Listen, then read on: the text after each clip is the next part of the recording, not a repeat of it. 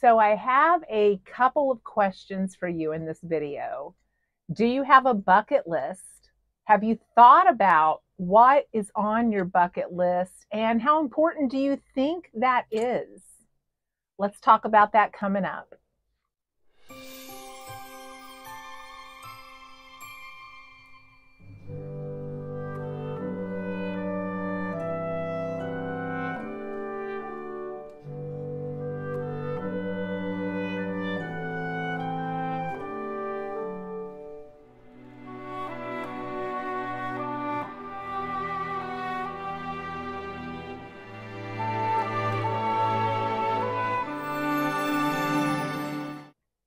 If you don't know me, I'm Bonita. I'm from rural Kansas. I am the daughter of farmers, the granddaughter of farmers on both sides, and I love to travel.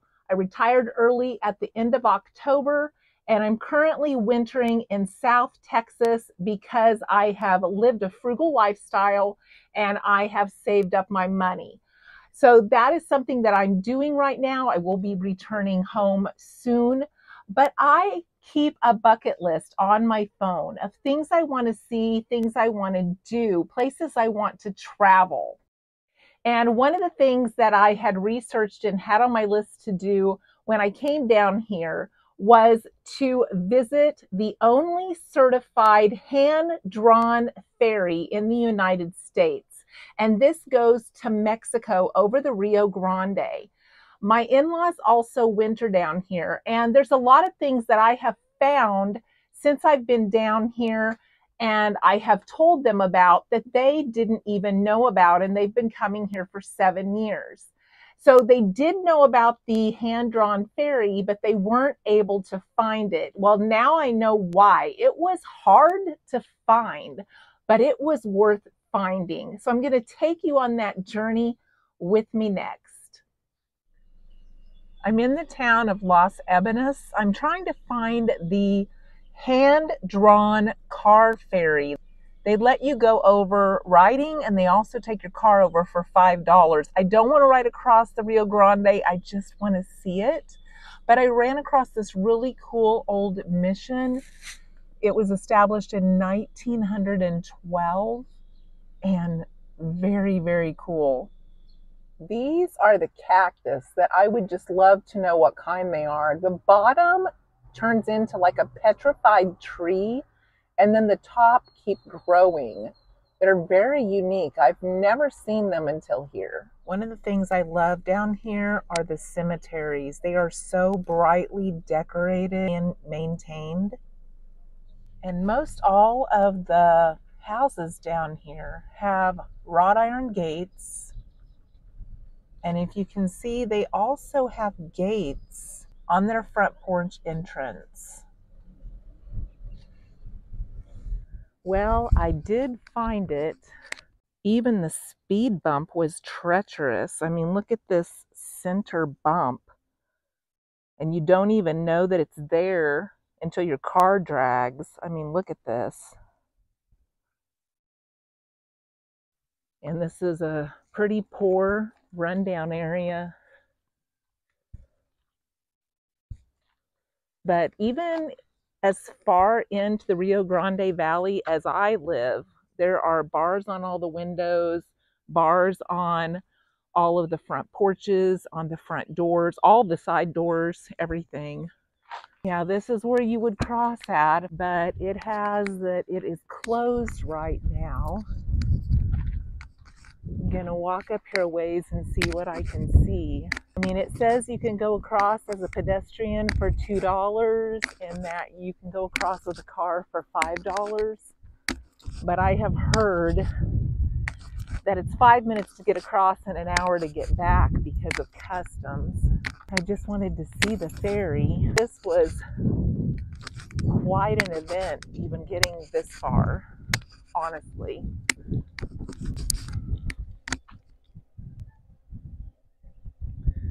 Here's where you pay. And here's where you would cross if you could get in. They even have tire spikes when you go through the gate if you try to back up. And here is the information about the toll crossing on the ferry bridge.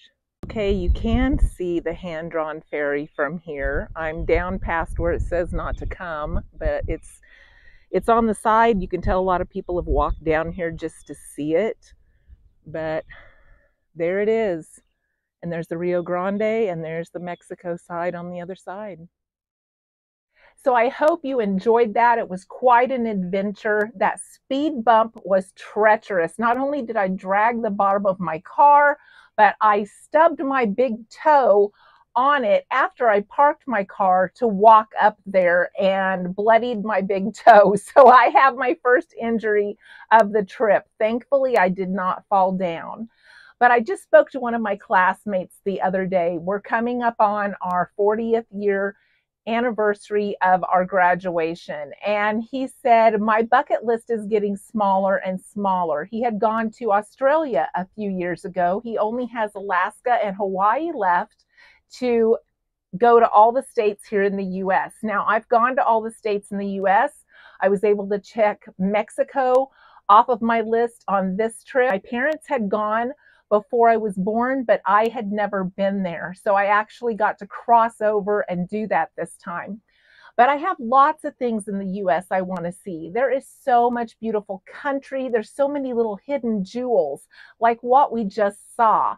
And I find history really interesting. Even though I never really did in high school growing up, I love visiting places with history and reading about them and learning about them as an adult. My kids even told me when we took them on vacations that they didn't learn that much always in school. They learned more by us visiting the places that we went, like Custer's Last Stand. So I just think travel is so priceless, and I try to do it frugally. I have traveled to Maryland by myself to visit my son. I've traveled to Oregon by myself to visit my daughter. I plan to go to North Carolina later this year and visit my son. So I travel sometimes by myself. My husband doesn't always have the availability to go with me, unfortunately. So I have no problem traveling alone. Let me know if that's something that you would do. Would you travel alone to be able to see some of these things that are important to you to check off that bucket list? Now, not everyone can travel, and I do enjoy showing you some of the things that I find because I know some of you cannot travel. But there's other things on your list that you can check off. My mother-in-law right now is learning how to knit. She is almost 79, and that's something she wanted to learn how to do. There's so many things you can add to that list, things you want to learn. And with the availability of YouTube, you can learn these things for free. So let me know what is on your bucket list. So I found another free thing to do while I was down here. I'm down here at a nature center and botanical gardens that is just open to the public and free. So we're going to walk through and enjoy this. And as you can see, I had the whole place to myself. So lots of trails here if you want to go through them all and make your way around. This is the McAllen, Texas Nature Center. And like I said, tons of trails as you can see. And the center is open, free to the public. Then I found this interesting little structure. I'm not quite sure what it's for. There doesn't seem to be anything inside of it. I thought maybe there was like a sewer clean out or something in there, but there isn't anything. Let me know if you know what this is. Then I ran across this, which totally freaked me out because one of these was in our park the other day, and I guess maintenance was requested to get rid of it, and they just laughed because they will actually eat a rattlesnake. And then I decided I probably should be hiking in something other than flip-flops out here. But The trails are really wide and open, which is wonderful. So you can see really well what's around you or if there's anything close around you. There's so many winding trails in here. And even though they are marked on the sidewalk where the exit is, and there's a few signs here and there, there's a lot of walking here, a lot. I've mentioned to you I want to learn more about canning. I'm going to start with some of the easy things this summer and see if I can master those. I'm keeping an eye out for a canner.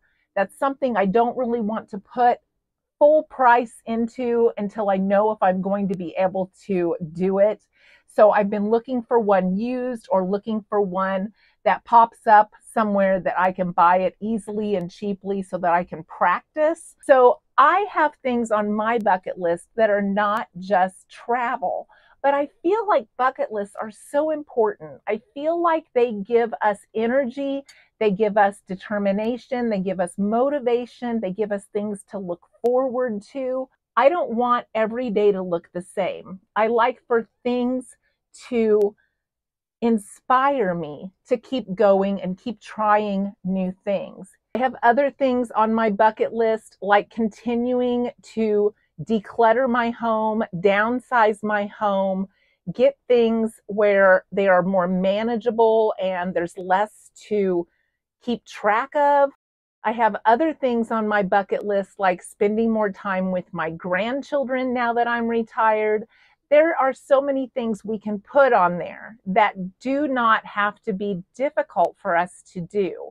So I was just wanting to inspire you today to get out there and explore what is on your bucket list. Is there things that you can do right from your home? Are things we can still do and still explore and still learn and get excited about? I feel like that's been the key to keeping me motivated all of these years. So I always was in the planning stages of planning my next adventure. I already have plans to paint when I get home and do some little upkeep things that will freshen up my home but not cost very much. And I'm looking forward to doing those, and those are on my bucket list. So bucket lists can be as easy, as difficult, as expensive, as inexpensive as you want to make them. But I feel like they are so important. Let me know your thoughts. I'm looking forward to hearing from you. And if you would give me a big thumbs up, I would really appreciate that. And I hope to see you in the next video.